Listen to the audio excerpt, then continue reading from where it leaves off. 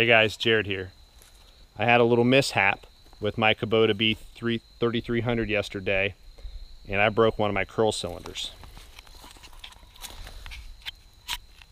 So there, you can see the end cap is busted, and I'm pretty sure the piston is bent as well.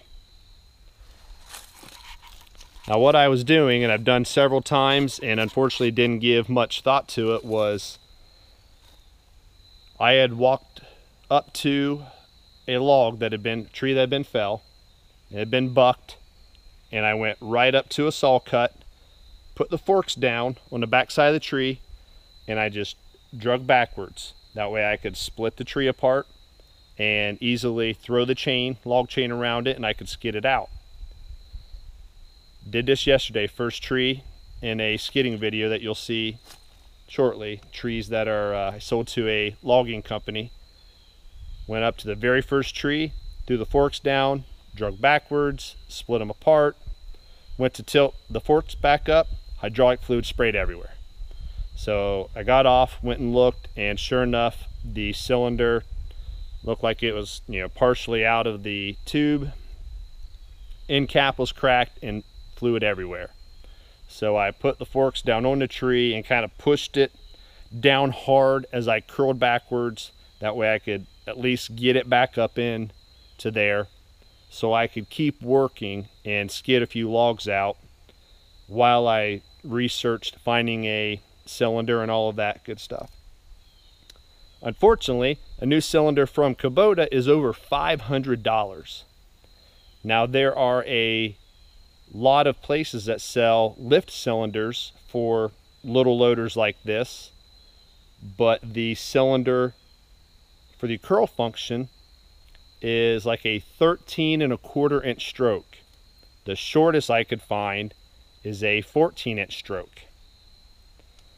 I do not feel like drilling my mounting ears or anything like that to be able to reposition a new cylinder, and if I put a longer stroke, I'm going to reduce the amount of curl back I get, which is already pretty low. You're losing loads with your bucket as you're going along unless you have it lifted high.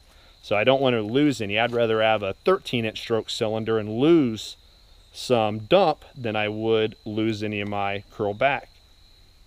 So I went and got a new cylinder from Kubota. So here's the cylinder, or new to me anyways. It was going to be a few days to get one in, so they stole one off of an existing loader for me. That way I could get back up and running, and then they are going to order a new one to replace on that loader. So thank goodness. Once again, I can't say enough good stuff about Fackler Country Gardens and what they are willing to do and bend over backwards to make sure that you get what you need, not oversell you anything, and get you up and running as fast as they can, doing anything they can necessary.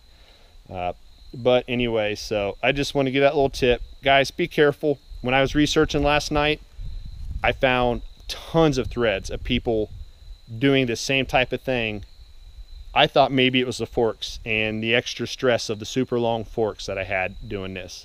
Found tons of guys who've done it with just buckets.